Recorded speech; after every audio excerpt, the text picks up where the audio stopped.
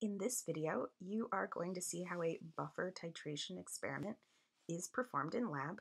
Remember that buffers are substances that resist changes in pH when acids or bases are added. So what we're trying to determine here is the buffering capacity of a buffer and also the pH range at which it is most effective. The buffering capacity has to do with how much acid or base has to be added to the buffer before it starts to change in pH. The pH range refers to the pH of the buffer while it is resisting those changes in pH due to the addition of the acid or a base. So each buffer has an ideal range of pHs that it works at. For example, the buffering system in our blood maintains our blood at a pH of between 7.35 and 7.45, and that buffering system wouldn't work very well at a pH of 2 or a pH of 11. You can use an experiment like this one to determine the pH at which the buffer is most effective. In the experimental setup that you see here, the buffer is inside of the conical flask. The acid is inside of the tall, skinny glass tube called a burette, and you twist a little knob called a stopcock to release small amounts of acid into the buffer at a time, like 1 milliliter at a time, say, and then you use the pH meter on the right to measure the pH of the buffer and to see how it changes in response to the addition of acid.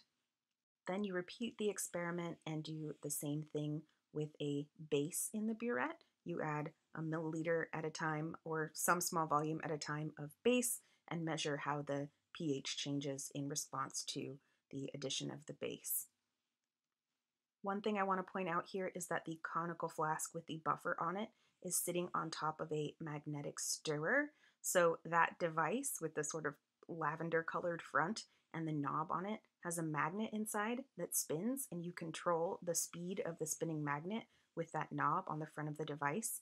And then what you do is you put a second magnetic bar that's like a plastic coated magnetic bar, you drop it in the conical flask so that it spins and it stirs the solution for you the whole time that you're adding the acid or the base. In this particular experiment, we're starting with the acid. So the data that we are going to record is what volume of acid did we add to the buffer and what was the pH of the buffer after we added that much acid. Then we are going to create a graph known as a titration curve that shows the relationship between the amount of acid or base that we added and the pH of the buffer solution. Here you can see that the burette is full to the top with acid, and we turn the stopcock until it releases 1 milliliter of acid. Then we look at the pH, we wait for it to stop changing, and then we record that number in our data table and we plot it on our graph. In this experiment, the original pH of the buffer was 6.6, so adding 1 milliliter of the acid decreased the pH by 0.1. Now we add another milliliter of acid, and let's see how much the pH decreases. So it didn't really decrease at all, so we must still be within our range at which our buffer is working. So now we're going to add a third milliliter of the acid. See how it changes the pH.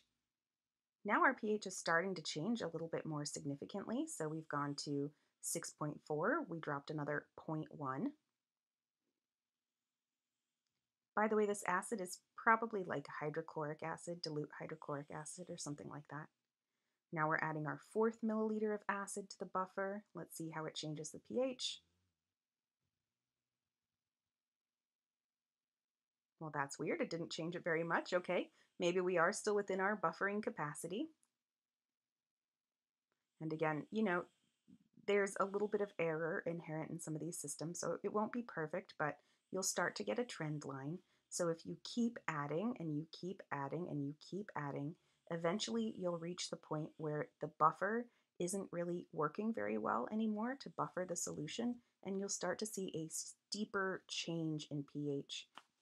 Here, for example, you can see that the buffer maintains a steady pH of about 6.4 until you get to 6 milliliters of acid being added, and then the pH starts to drop. So 6 milliliters of acid, it drops to 6, 7 milliliters of acid, it drops to 5, and it just keeps dropping. Then you repeat the same experiment with a base.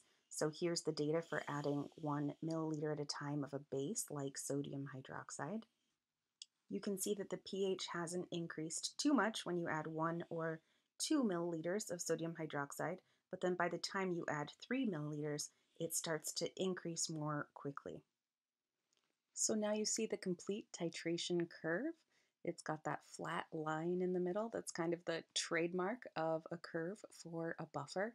If you got a curve that just was kind of a straight line that slanted from the top left to the bottom right, you probably wouldn't be working with a very good buffer because there wouldn't be any pH range at which the pH was stable. And from this curve, you can determine the buffering capacity of this buffer, meaning how much acid or base needs to be added to the buffer before it stops being an effective buffer. And that involves math that we're not going to worry about here. I just want you to understand that main concept. And then you can also determine the pH range over which a buffer is effective. So in this case, it looks like this buffer is effective from around pH 6.4 to pH 6.9.